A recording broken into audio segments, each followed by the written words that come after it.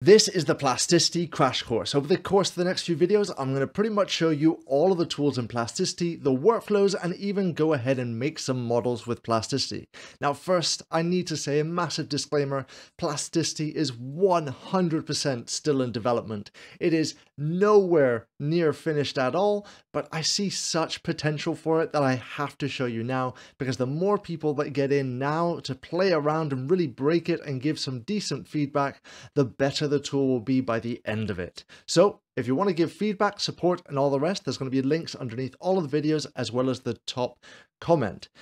Now, do keep in mind that things will break. They're going to go absolutely haywire because this is very much still in development. The version that all of these videos are going to be made on is version 0.5.41. So if you go above this or below this number, I cannot say that any of this will be applicable because Plasticity is very much in a fluid state and could completely change come its release.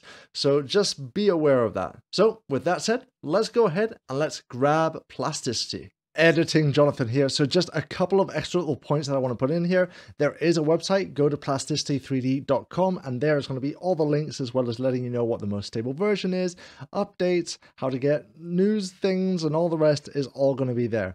On top of that, I need to say that this is an open beta. This is not a free piece of software. This will become a paid piece of software once it's out there.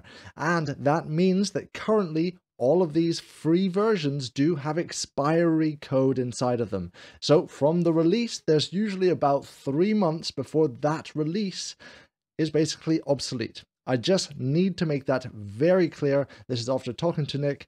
I asked him a whole bunch of questions, hard truths, and that is what I got in response. So just letting you know, it's still a great program, so let's get straight into it. The quickest and easiest way of getting Plasticity is by going to plasticity3d.com. It's a little page that I've created with Nick, and it has a whole bunch of links, downloads, information, and so much more. It's going to be filled up with a lot more with time. So right here, the most recent stable build, that's the one we're wanting to work with. Here is also the shortcut sheet as well as the feedback suggestions and notifications if you want to get more information about this in the future.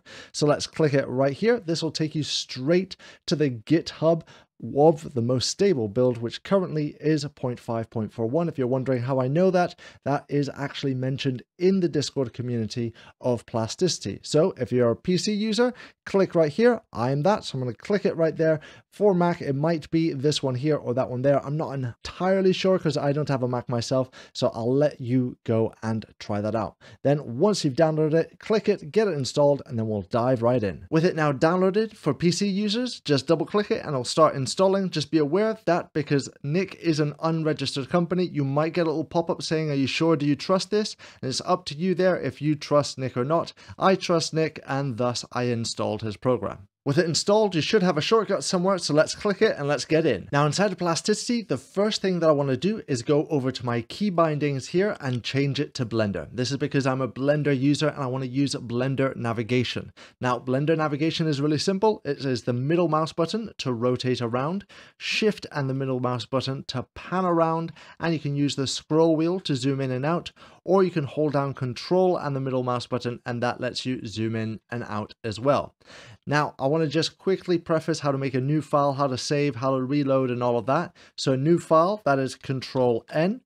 To reload Plasticity when things go a little bit funny sometimes, that is Control R. Again, whenever I'm saying Control, it can be Command for a Mac. And then if you want to import something, it is Control O, and that brings up the import. Now you can import Step, IGES, SAT, and C3D currently.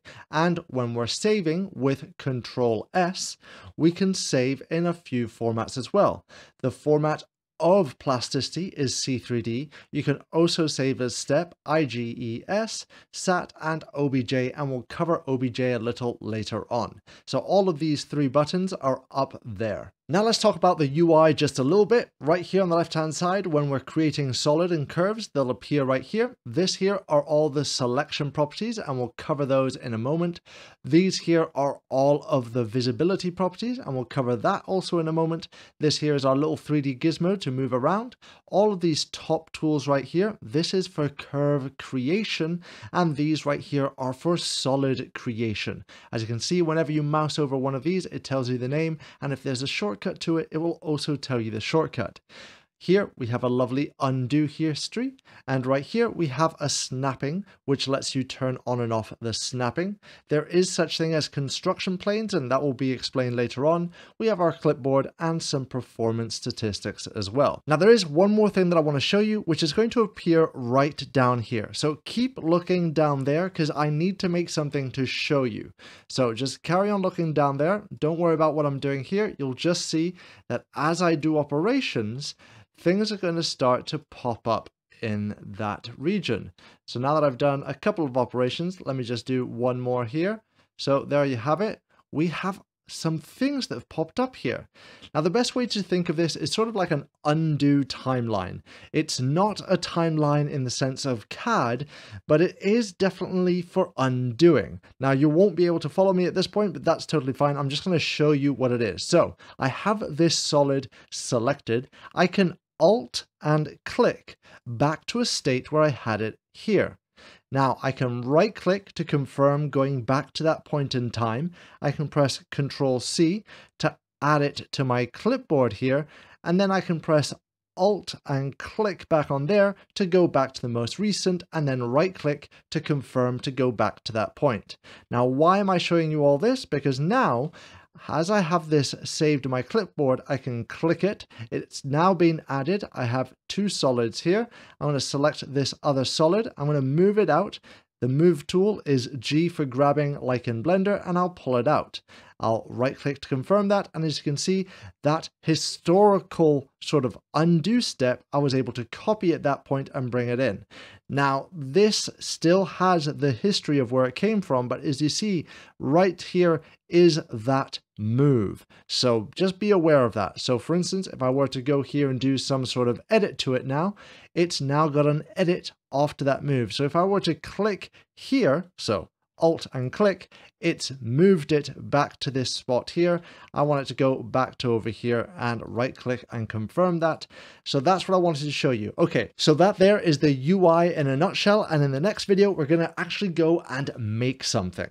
Now, if you want to share what you're making or get a little bit of help with Plasticity, you can join the MakerTales Discord, where I have a Plasticity channel right there, or you can try and join the Plasticity Discord, and information for that will be down in the description or in the top pinned comment, where I'll be keeping that as up to date as possible.